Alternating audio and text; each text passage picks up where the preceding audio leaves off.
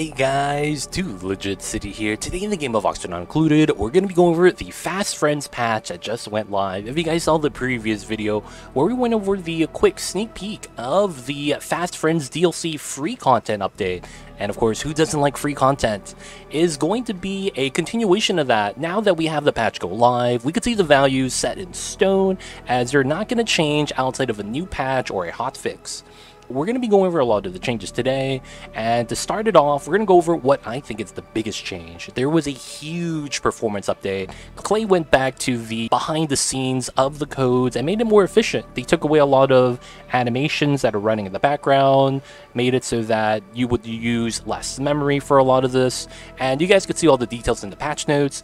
But the improvement is going to be overall everywhere. Opening up menus, going into some of the overlays, going into some of the other screens, loading up some of these menus are not going to take as long anymore, as well as having your saving and loading be a lot faster as well. There's going to be a easier time doing all of that as Clay's made it more efficient. Not going to go into the details, but there is a big performance update. This means that you could easily go into some of your old files, some of your classic starts where you have a large classic start, but because you got into the exploration of all your star map, you explored the other colonies, you found that you started to lag and it may become unbearable, and because of that you might have quit playing some of your playthroughs, or this might force you to play in a certain style to avoid flying critters or avoid doing other things that are indicators of lag. So because of that, you can easily go back to your old save to check out the performance change. This is, from what I've been told, pretty noticeable by various other people in the community, and I see it as well. As you can see, my classic start is no longer lagging, and I am not forced to play on 1x speed anymore, as the simulation is still smooth, and I can't be mad about that. Now, the performance update was probably the most important one, but the next big one is going to be ranching. Now, ranching, if you guys were familiar with, was a skill that you guys were only able to level up and have that gain EXP by having your duplicants lullaby and hug the eggs in the incubator. This was the sole way, as the only way, for you to level up your husbandry skill. Now, husbandry in and of itself really only had to tie to the grooming of your critters, meaning that the higher your husbandry skill, the less often you had to groom your critters, as the groom effect will last longer. The husbandry skill now is going to actually tie to the incubators hugging lullaby. Also, they're going to gain experience from both the shearing station and the grooming station. A much awaited change. Everyone probably loves that, and we've been waiting for this change. Since there are other buildings that do the ranching task, it didn't make sense that only that specific building granted EXP. Not only that, husbandry now also affects your wrangling speed. Anytime you click on a critter, click wrangle, that speed for the animation of that is going to tie to how high your husbandry skill is. But of course, that has been a long-awaited change with the experience gain of that. Now, there's going to be some other changes as well, and let's get into the new critters. Alright, so let's go over the Pokeshell and its critter morph variants. The Pokeshell had one change, and that's going to be the amount consumed per cycle. It used to be at 140 kilograms per cycle, but now it got cut down to 70. A good change, as I say so myself, as this means that we have to feed them less when tamed. Now, the variations of the Pokeshell, let's get into it. The Sani Shell. This Sani Shell has a couple of things. It's very powerful, as it removes germs from any of the liquids it's submerged in. As long as it's in a germy liquid, it's going to be actively cleaning it as often as it can. Now, it doesn't clean it always. It's only when it's going through the cleaning animation with its hands up like that. If it's submerged in a liquid that's not water, it will still do it as long as it's germy liquids. So it doesn't have to be water specifically. Any liquid with germs in it, the Sani Shell will purify. Now, the Sani Shell is going to be unique compared to the other two in that it does not shed its skin. The skin that it has, it's actually going to stay intact, and instead what it gives you is meat. When the baby or the adult die, they will actively give you meat instead of a Pokeshell mold. Now, when a baby Sani Shell evolves to an adult, it will sadly not give you anything, as there is no shed skin, and it will only give you meat on death. Meaning that the babies actively don't really give you anything, which kind of sucks. But in and of itself, the adult or the baby, when they die, they will give you 4,000 kcals of shellfish. Shellfish is going to be used to make cooked seafood, which is basically cooked fish opened up so that it also accepts shellfish as a alternative to paku fillets. Now, of course, it consumes the same amount as the poke shell, 70 kilograms per cycle, with the additional consumption of slime. Also a 50% consumed mass turnover, which is the same as the poke shell. So this has a extra option of slime being consumed and converted into sand if you want that as well. The next one is going to be the oak shell. The oak shell is just going to be just like the poke shell in that it doesn't do anything weird, doesn't give you meat, and it gives you molds. And the only thing different is that it does not give you lime, instead it gives you lumber. The baby, when this sheds its baby skin into an adult, it will give you 50 kilograms. And when the adult dies, it will give you 500 kilograms. Of course, that's going to be lumber, and it's going to need to be crushed at the rock crusher. Same thing as the lime, of course. Outside of that, same diet plan as the Sani shell, however, it only gives you 25% of the consumed mass. Now, that being said, let's start talking about egg spread. This is typically a 97% chance from a poke shell to give you a pinch row egg, and then a 2-1 on oak and Sani.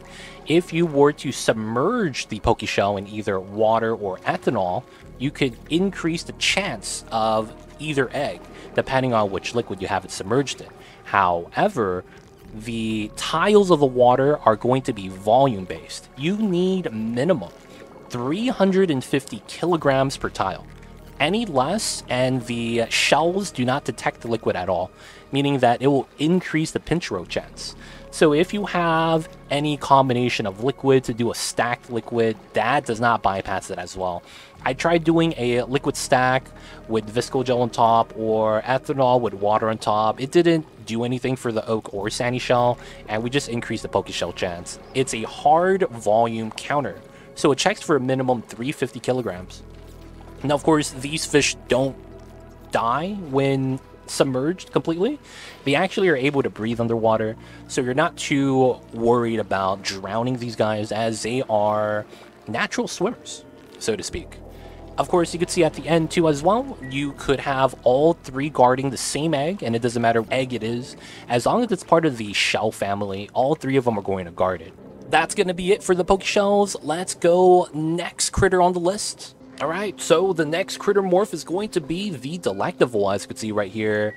The Delecta Vole has spikes around it. If I were to click on this, you could see the spike collar around it. These spikes are actually tonic roots, and they're going to be harvestable on a shearing station.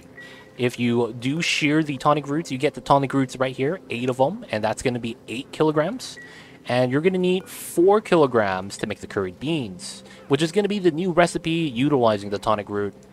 Now, before we get into the recipe and the changes there, let's talk about the shovels. The shovels have a base 2% rate to give you a Delecta Vole chance. This means that this is going to be a problem, as a Delecta Vole is less efficient compared to a shovel. The major difference is that a Delecta Vole only gives you 8,000 kcals, and you cannot starvation ranch them like you would a shovel. A shovel, when tamed and starved and brushed, will lay an egg before it dies, while also providing 20,000 kcals of meat. The Delecta Vole actually starts with half the amount of kcals a shovel does, and will not give you an egg before it dies, meaning that it will starve to death with about a 90% reproduction rate. So that means that you're not going to increase the food that way, and that's going to be a way for you to lose calories if you were to ranch shovels. Now, there's also no way to guarantee a 100% chance. We could only increase the Delecta Vole chance. So if you accidentally heat up your shovels, they're going to have a bad time. The Delecta Voles in and of itself seem to be a balancing of the shovels, as the chance of getting a Delecta Vole means that you lose out on calories. However, you do get the tonic roots, and the problem with that is that you have to keep feeding them hot regolith or anything that's in this temperature range that's part of their diet. And because of that, they're not going to regrow the tonic root unless you feed them something within that range. That becomes a little bit troublesome. The tonic root in and of itself, as of now, only has one use, and that's at the gas range making curried beans. The curried beans gives you a buff called Hot Stuff, plus athleticism, plus strength, but you sneeze. This is going to be a weird trade-off, as the sneezing animation guarantees you lose a couple seconds each time randomly to sneezing. The sneezing animation, because it takes a few seconds in the game of Oxygen Not Included, that converts into like 15-30 minutes. And in a 24-hour time span, that will add up if you keep sneezing randomly. So I'm not really a fan of this in and of itself. And not only that, the tooltip for the tonic root is that it relieves gassiness. I hope we get something to counteract flatulence in the future, but as of right now, we can't do anything about that yet. Now, quick change, the foodstuffs now actually have tooltips telling you how the effects are going to be on the dupes, specifically on the gas range, on food types. If they carry a buff, it will tell you exactly what it does now, and you can mouse over it. So this is a change from the patch, and a welcome change. Great quality of life change for the kitchen. But the Delecta Vole in and of itself, I'm not a fan of it. Probably going to avoid this any way I can. Now, for the next set of critters. Alright, the next critter type is going to be the Pip, and the Pip variant, the Cuddle Pip. This is probably going to be the highlight of the patch, as the Cuddle Pip is amazing. The Cuddle Pip seemingly seems like just a flat-out upgrade compared to the Pip, as it does everything a Pip does. However, it has the added bonus of the hugging of the eggs. So let's go over the Pips first. Before we get started, there is a change to the Pip. Now they're also able to eat thimblereeds. The thimblereeds is going to be how they could actually increase your Cuddle Pip chance. Each time they eat a thimblereed, they will only eat 20% of the growth, and it's going to increase the egg chance by 2.5%. This is going to round up each time, so that's going to jump from 2 to 5% and then to 7%. So it's going to just go off and on like that. It's going to look like it's an uneven number, but it's 2.5. So you're going to basically want to have your pips grazed on thimblereeds then. Now, that being said, the Cuddle Pip actually also plants seeds just like a Pip does. Everything that a Pip does, however, they do consume more calories. They consume 20% more food compared to the Pip counterpart, as the Pip consumes 9% and 20%, whereas the Cuddle Pip consumes 11% and 25%. As you can see, the Cuddle Pip consumes a little bit more food, but that comes as a cost for having them hug the eggs. So every so often, your Cuddle Pips have the nurturing ability to hug said egg. This is going to happen once every half cycle, meaning that your Cuddle Pip will randomly hug an egg, and half a cycle later, it will check again to hug another egg. This is only going to happen every half cycle, and what they will do is they will see if they could path to an egg that they could lullaby. This hug/cuddle that the Cuddle Pips do will increase the incubation chance by 100%. So a 5% base goes up to 10%, basically doubling it. And this effect actually stacks with a lullaby. If you were to have an incubator right here and your dupes were to lullaby it, they will actually stack the effect. So the 400% from the lullaby stacks with the 100%, and it's additive, meaning that it's a 500% bonus to the egg incubation rate. Now you can see right here, randomly, your Cuddle Pips are going to stand up and look for hugs. When this happens, and if a dupe happens to walk by, just like that, they're going to hug the Pip. When the Pip hugs like that, they're actually going to go on a hugging spree. When they go on a hugging spree, they're basically going to go to any of the eggs and start cuddling them. And they're going to basically do this as much as they can, as often as they can, over the course of a cycle. Now, of course, this requires them to be able to path to said egg and not already cuddled already, meaning that if the eggs are already cuddled, you cannot stack the bonus. Now, of course, this also means that if you have a room with all your eggs or all your incubators at, they're going to try to hug all of the incubating eggs. So that's going to be a great strategy for the Cuddle Pips. Not only that, they actually got buffed again. They actually only require 4 tiles of space. That's kind of crazy, because the Pip counterpart requires 12. That means that if I go into F11, we have 25 critters and 100 tiles. Guess what? None of them are cramped, none of them are overcrowded, and that's because this is perfectly 25 critters.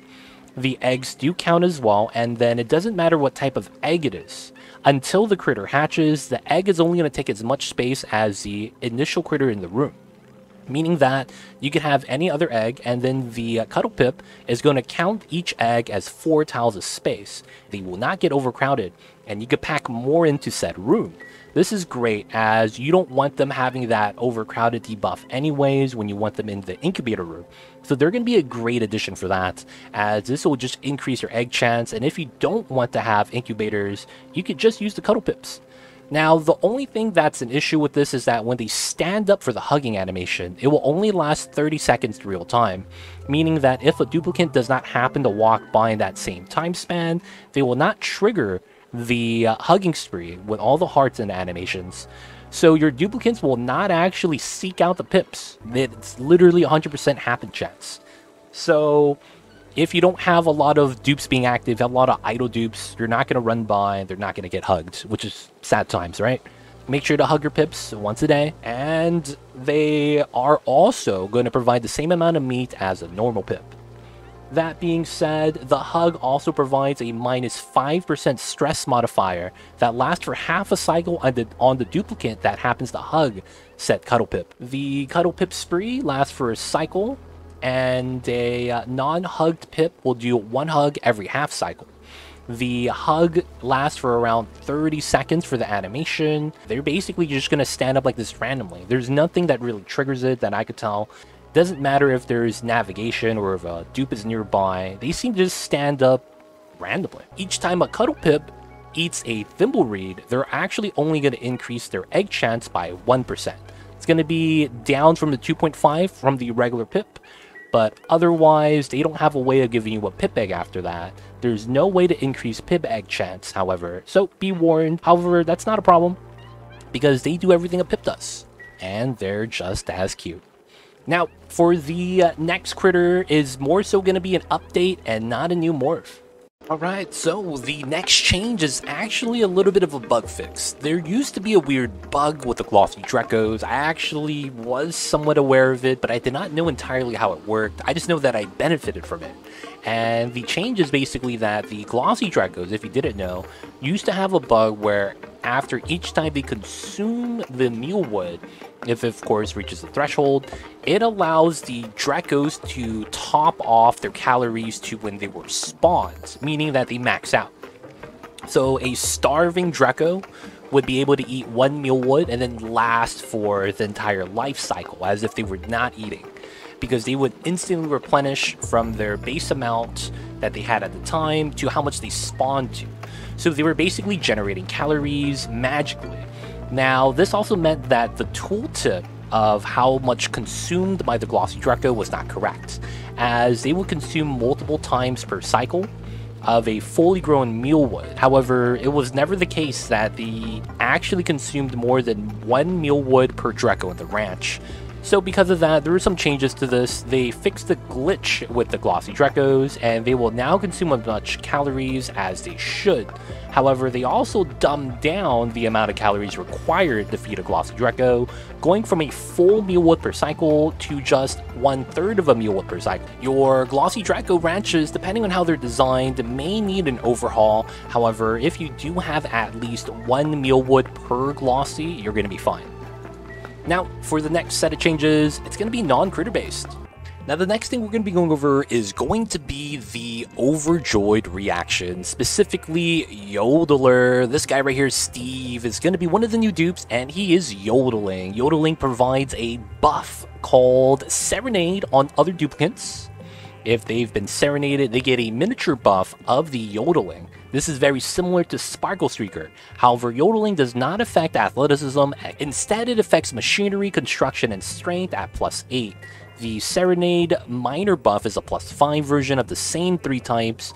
And of course, the buff lasts for exactly 1 cycle. Now, this is going to be depending on when they get serenaded, because the yodeler is going to yodel for the entire cycle. If he catches someone at the end of the cycle, that's going to be when the buff starts ticking. Meaning that if he catches someone at the end of this yodel, he's going to buff someone for a full cycle starting then. So not everyone's buff's going to last the same, and of course, the yodeling seems to be not a 100% application, meaning that although nearby dupes can get serenaded, just being nearby a yodeler does not guarantee that you're going to be serenaded. As we're going to move Amari, as you can see, he's next to Steve. I do not know what you need to do. It doesn't seem that being nearby is enough. We could walk past him. Nothing's happening. However, he can randomly just pick up the yodel buff from Steve. Don't know what it is you need to do specifically. Being close enough is not enough. Maybe it's a chance of application. Maybe they need to chat specifically. And there we go, serenaded. Just like that, he has the music note out of his mouth. However, the yodeler is going to be having the golden music notes. That's going to be the overjoyed reaction, and it is not bad. And of course, we have our new duplicants, Steve, Amari. We also have Pei, and we also have Quinn. These new duplicants are going to be the new 4 duplicants, part of the Pretty Pot selection. So of course, check those guys out, and this is the overjoyed yodeling debuff. Now the next one is going to be the Banshee Wail, and just like that, we could see Amari wailing. What happens when he does a wail like that, and he lets out a scream? He consumes a lot more air while wailing. He consumes 7.5 kilograms per cycle. Afterwards, he's guzzling air at a plus 1,000 grams per cycle, so that's on top of how much he's already breathing.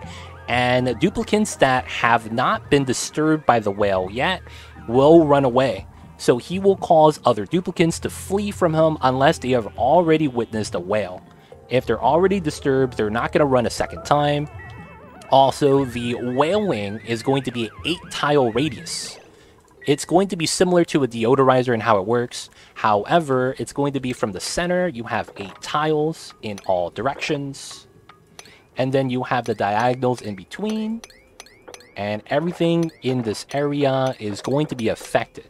However, just like a deodorizer, it is not affected by solid walls, meaning that although you can yell at a solid wall, the sound does not pierce through it. So pneumatic doors, airflow tiles, anything that allows gas through is going to let the wail through as well.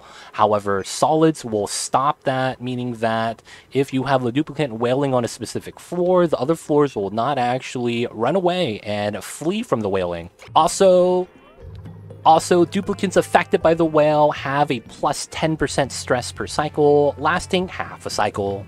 So it's going to be 8-tile radius from where the duplicant starts. So that's going to be a pretty wide radius. Now, of course, the wailing is going to be multiple times, and the main feature about this is about the amount of oxygen they consume. As you can see, the gas is running close towards them. You could actually see the animation of the gas pulling towards the duplicant, as guzzling air and the wailing debuff is going to be the low oxygen producer for this guy. Deafening Shriek, 7.5 kilograms per second of air consumption. And then afterwards, you have guzzling air. As you could see, there it is, guzzling air, plus 1,000 grams per second.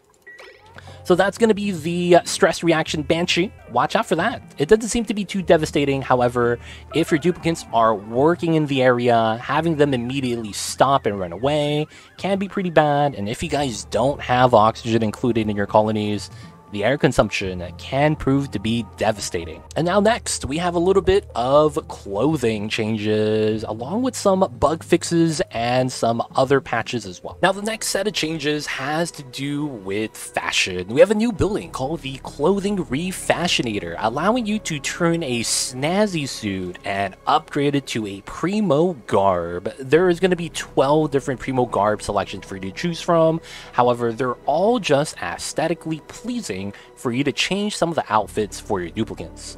Outside of that, they're just going to be an upgraded decor version of the snazzy suit. All of them function the same way. It's just going to change how your duplicants will run around and how they look while they do so. This also is going to be another change applied along with that.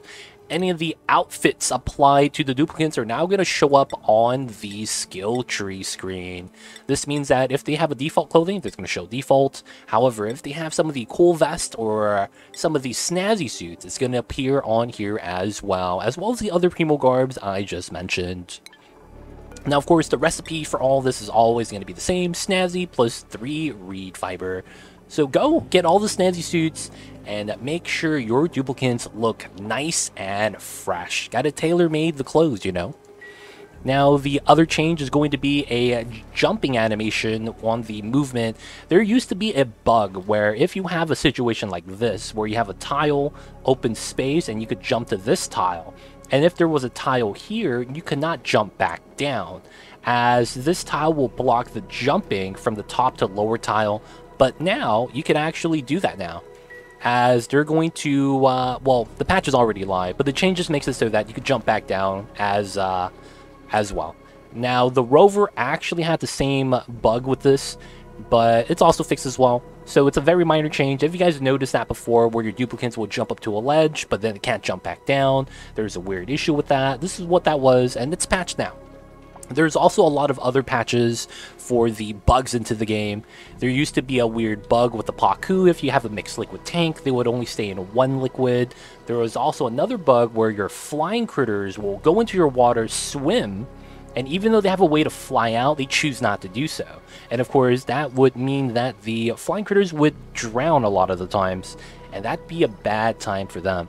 Now, of course, they would do it on their own. There was nothing we could do about that, but that's been fixed as well. There are a lot of other issues as well. I'm not going to go over each and every single one of the bug fixes, sadly, but there are a lot of those. Another notable one is you can no longer mine neutronium, as it is auto-canceled.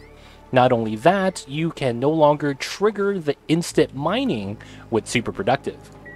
Though there's some big changes that affect some very niche speedruns, such as the rocket launch speedrun, but I'm not going to get into that. There's also a couple of other minor things, like the movement of the gas range tile for some of the outputs of the gas range. If you go into the overlay, the intake tile is changed and moved down. And there is also a couple of animation changes, as well as a buff to a arcade cabinet. This arcade cabinet used to be generating 4,000 heat, only providing 2 morale, and the stress modifier was only 10%.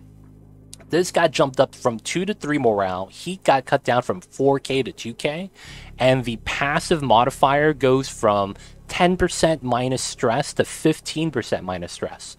Overall, a buff for the arcade cabinet, so it's kind of nice, making it more appealing. However, the 1200 watts requirement is still a little bit too much, for my liking at least. Now, in the Spaced Out DLC, there is one other change, and that's going to be the Steam engine. The Steam engine used to only be able to be built with steel.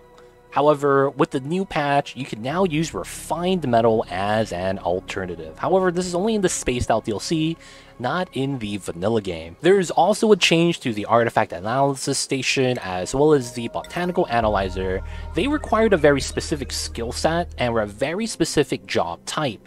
Now, instead of having a very specific job type, it's going to have multiple job types in order to operate the building. This probably stems from the fact that a lot of people thought that you didn't need a specific skill. So that means if you have a researcher that can't decorate, they could still use the artifact analysis station, as before they couldn't. Now, same thing for the botanical analyzer. Now it belongs to both farming and researching. So you can do it with both, and that stems from how the required skill was inside of the farming tab. Although you would use this in the farming tab, the farming skill did not allow you to use the building, which was kind of weird, but this is a quality of life change in and of itself. But with that, guys, that has been most, if not all, of the changes. I did not mention some of the minor changes, did not go over every bugs that was fixed, every optimization that was added in by Clay, but has been overall a great patch. Reduced lag, new critter morphs, and new suits for the duplicates to run around in. But guys, if you guys have any questions about the Fast Friends patch that just released, leave a comment down below. Hope you guys enjoyed today's video, and of course guys, don't forget to like and subscribe. Thank you guys.